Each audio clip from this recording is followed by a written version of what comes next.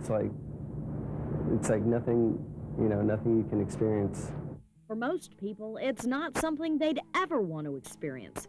Chris Zinnel considers it art, with tattoos and body piercing.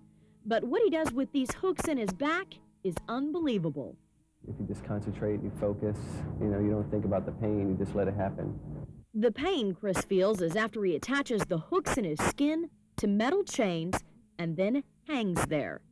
It's kind of like a full body massage, I guess. Once, you kind of get used to it and, your body gets adjusted to the hooks and the pulling, you just feel it through your whole body.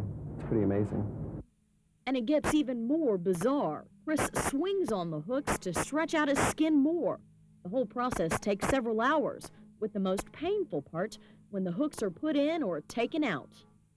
Your skin's pretty strong. So living tissue is very, very strong. You got to do a lot to break it.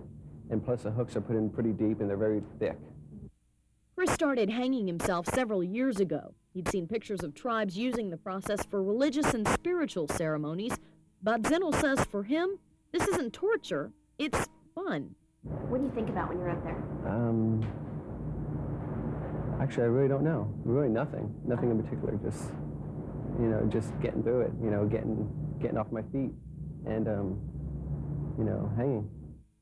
He's done this exhibition in several shows, but he says it's not something he can do every week. He's only done it 5 times, and each time it takes a while for his back to heal. Chris says, though, no matter what the price, he'll be hanging around again sometime soon. It really is fun.